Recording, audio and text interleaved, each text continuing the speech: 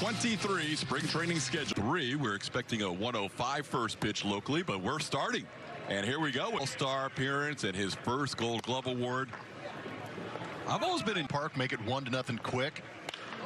And we know how aggressive Kyle Tucker can be as we see him reach down, grab some dirt, go through that routine again. Gets to 8 seconds. So, yeah, his lack of batting gloves and using that dirt as his...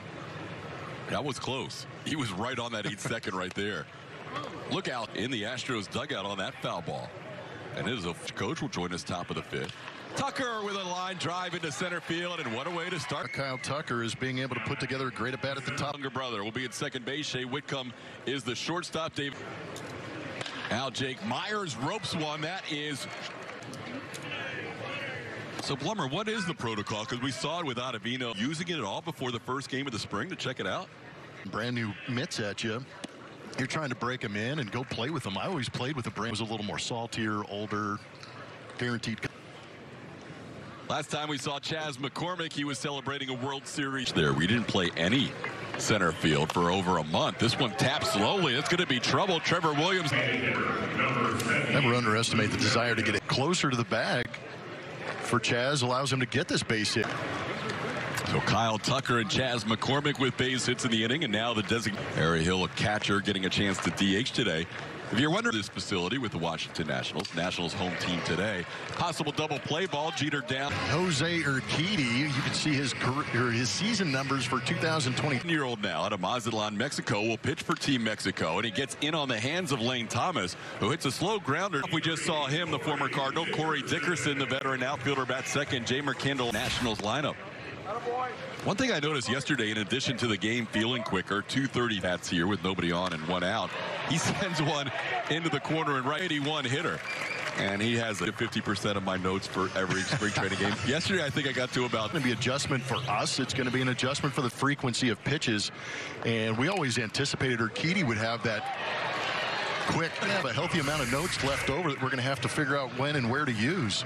That ball coming off the bat is a little bit different. Astros played a clean game yesterday on Hensley. So now first and third with one out. And the hitter is Dominic Smith in the outfield, but foul down the left field line. Gets in on Smith there to get ahead. Owen is ready. So the hitters no longer can play that stall tactic if Urquidy gets in that rhythm. Quicker, keep the hitter uncomfortable. And that's one of the things that you'll hear from hitters make control of the at-bat as a hitter, because you'll see guys like Michael Brantley step out kind of thing, but these guys are going to have to be in there and be ready. Dominic Smith, his last 8 or so spring Mets, 17 through 22, and then non-tendered by the Mets after last season, only had 158 games and batted some injuries in 21. So now he's found himself a home for a team down the right field line here, and behind the stands you'll see the fantastic fall from the top for the Washington Nationals, almost scrambling to put together a roster. From the New York Mets, there goes the runner. The pitch is ball 4 seconds. And we saw a game end when a hitter wasn't ready. Perfect than a game being called on a strike because of the clock and ending in a tie. And the batter can call timeout once per at bat. This is a pop-up foul, and it's going to be out of play. The one thing about the pitcher, you can disengage if you want to go through the signs again, but it doesn't. Although, again, with Urquidy, it really doesn't matter. Ground ball towards first, trying to turn 2. Hensley to short for 1 today. That'll make Josh Miller happy. Pitching coach going to go away for a little while. Well, it's a little more challenging. You got to get creative. You still got Luis Garcia, you've got Framber Valdez. Is it pretty much the same program across the board for all of these guys? Yeah, you know, Framber's not. We got to get him in a little sooner than we normally would and get him built up and ready for the WBC tournament. Is that Presley and a Brian Abreu and a Hector Neris today? Yes. You know, all those guys pitching into November, short break, and then these guys knew that they had to get ready for the WBC, so they took it upon themselves. Having a solid bullpen, but you're going into this spring with pretty much, you know, you lose Justin Verlander, but your rotation is in pretty good shape. Losing Justin Verlander is not a good thing. It's not a comfortable thing for a pitching coach, but, you know, we're well positioned and well suited. Nationals got J.C. Correa to ground out to second, now facing the shortstop Shea Whitcomb. Today with the new general manager Dana Brown about the new pitch timer and how it's going to impact pitchers, and it's got to have A guy like Jose Urquidy doesn't factor in because he's always pitch fast. For guys who normally... Dingen will have to adjust and go from there. You know, I think it affected her to settle things down in the second inning here. But, you know, I'd say that it's good. We handled for 5-6 years. He's still just 24 years old. But give us a scouting report on him and maybe what you want to see from him. And been all signs positive so far. Jay Whitcomb with a 3-2 count gets called out. Attempts, and the third one either having to get the runner out or being a balk is trying to control the run game as much as possible with limited pickoffs. Yeah, and strategies. Sorry, I'm getting an echo here, and it's... There's a little bit different wrinkle where the pitcher could actually have the wristband on. Yes, in spring training they have it so where the pitcher... know this guy can contribute and be a big part of our team, and that's certainly what they're looking for from Urquidy has now, as he is a father, a brand new father. 1 month ago his baby girl was born, so he and Estefania, he said, big feelings to get. Awesome. What a winner for Jose Urquidy. Urquidy was going down to second. They took too much time before the batter was coming to the... But Urquidy not fazed by it at all.